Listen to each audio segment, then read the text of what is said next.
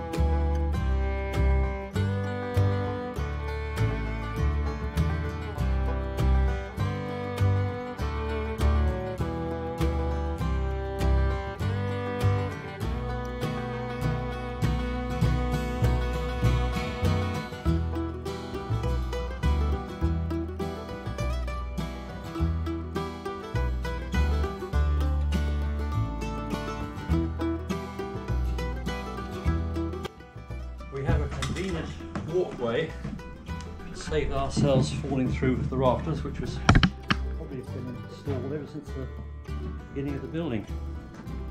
And here's some of the items that we discovered lying around here. There's a broken bottle that says the House of Commons, old Scottish whisky I think it is, and there's a piece of newspaper from, I think it's quite old, I've got.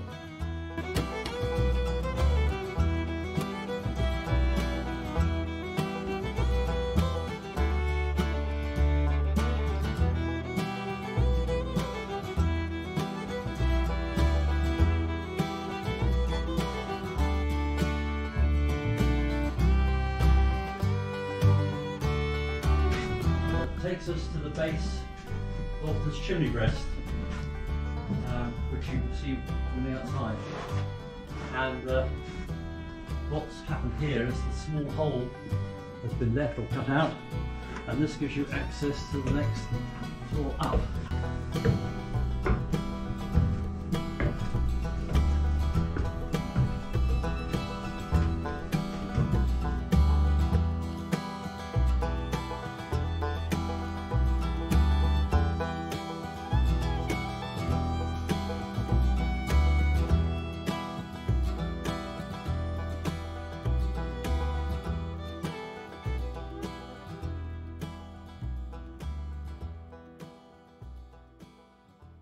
And we've arrived where the clock is. This clock sits in this wooden case, and the toe to my left here, this is the weight that drives it. This weight is about 6 feet from the bottom at the moment. It goes up and we can wind it right up to the top, which we'll do in a minute. So squeeze past here.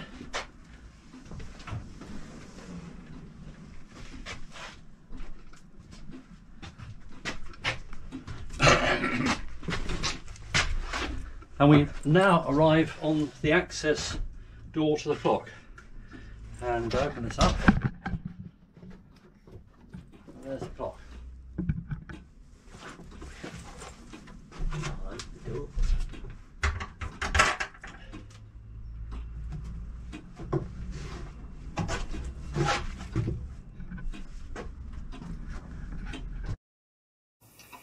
This has got a thing called a bolt and shutter on it. Once you start to wind it, what happens is that you take the power off the train, so the clock stops. So to stop that happening, you've got this device here, which has got a weight on the end of it. You take the handle, engage the handle onto the shaft there, push that home like that. Then you push this bolt and shutter forward, and it engages with the gear that you can see there. And now the clock is being powered by the weight on the end of the shaft, and you're now able to start winding it.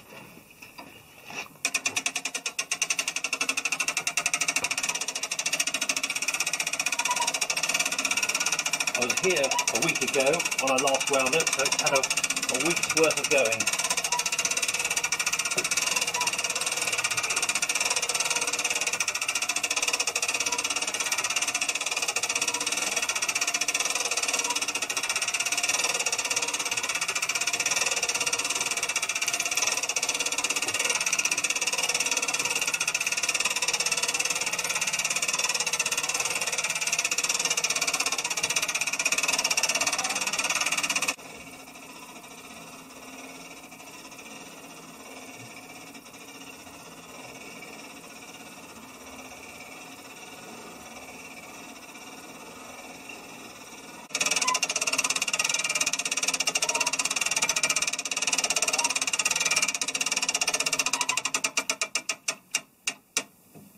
got a mark on the end of the cable so I know where it is. So that's the clock fully wound. Now I've got to disconnect this device. I first off take the handle out, you can pull the bolt forward, take the handle out, and now the clock is being driven by the weight again. Next thing to do is to adjust the time. Since I was here last week, it looks as if it's lost a couple of minutes, so I'm going to put that right. That's the key to change the time. It's 10:12 now, so I'm going to go forward about a minute.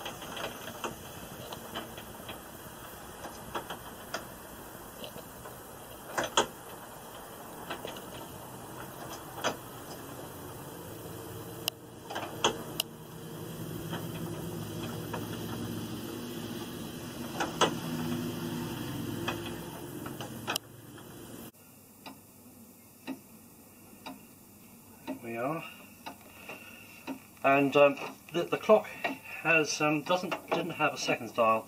I've made a small modification to it. It's a removal modification, but it enables me to just swivel this round and wait till the time is right, which is going to be about there, and then I can set the time going again and monitor it when I'm back next week. No electronics or electric involved. Perhaps we can have a look at the pendulum. Yeah, we can do. We can. If we take the panels off the back, we can open it up and have a quick look.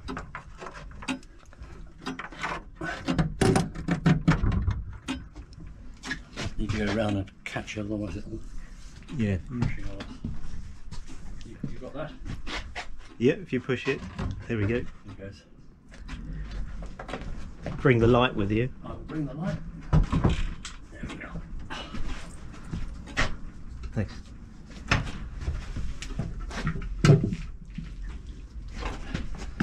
And here you can see the pendulum. We can slide that out. It's really quite a massive weight for a pendulum. It's quite a lumpy piece, having had to move it from time to time. And there it is.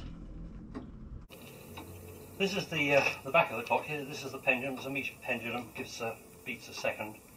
And when I found it here, it's going a little bit slow. I'm just going to raise the pendulum a very small amount. There's a big nut on the bottom of the pendulum, and I'll stop the pendulum for a moment and just turn the nut. I'm going to give it about a tenth of a turn. That'll be enough. And I'm going to start it up again.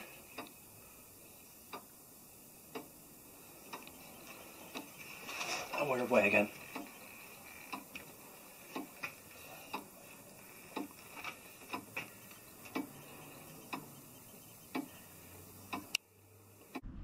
And so what has been done to restore it is that the clock was removed back to my workshop. I took it all apart, and Jill and Johnson were very fond of these sort of colours, of using this gold here on here, and I didn't want to fiddle with it, so all I've done is to clean it. I've not repainted it or tried touching it up or anything like that. All I've done is clean it, and it benefits, like most mechanisms will do, being in a case, because it was fair. It wasn't mucky in here. It wasn't too bad, and we cleaned it out, vacuumed it up, and brought it back here and set it going again. And very, very pleased to see that it's going very well.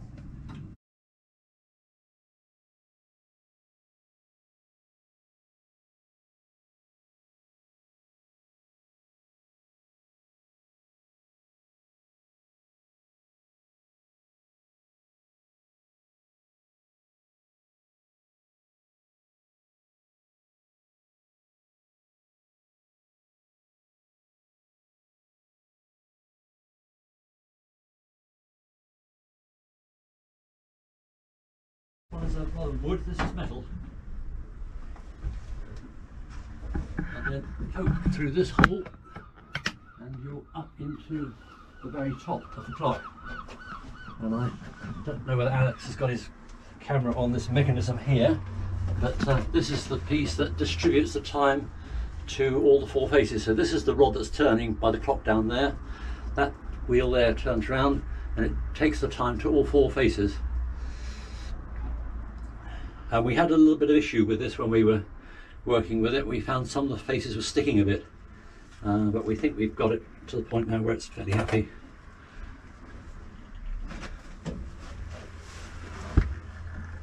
One of the most interesting things are the signatures that are on the side of the walls, right? When we arrived here, we found that the people in the past who have been clock minders and winders would leave their signatures behind. We've got one here, it looks like A.J. MacLeith, September the 20th, 1920. And above it we've got B. Hoadley, looks like Papers, 19th of February, that would be 1910. And F. Holmes, 7th of December 1910. And the whole building is festooned in this part with the signatures of people who have been here and done things. Here's another one, F. might be Standen, Hastings, 19th of January 1948. Underneath that, R.E. Nicholas, May 1933. And we'd be quite keen to get a little database of these names together and see if we can link to people who know them, their descendants. You can see the weight up here now, where it's sitting at the top. When we got here originally, we found all the pulley work was very, very rusty, including the weights. They turned a sort of deep rust colour, and we cleaned it all up, put a new cable in, and put it all back together. And we replaced one of the panes of glass as well, right? Yeah, one of the panes of glass was broken, and we managed to replace that. We would love to have had access to the outside. It's very difficult working inside here, but as you can see, it's not very wide. If you can get two people up here, you're doing quite well. After that, it's not much hope. Much of the credit for this little job is due to this guy here, a chap called Chris Dumpman. Dumpman Films. Chris Bedford is his name, and he has a passion for old things, old railways, and he did a set of videos. You can go to his website at dumpman.co.uk, and he came here and he took some stills where we are standing now, and it was through me coming across these stills that I realised that the clock was still here. I thought it had sort of probably all that remained was just the face outside and everything else had gone, but it's that inspired me to start making inquiries as to whether it could be restored, and I'm pleased to say the answer was yes, and we did.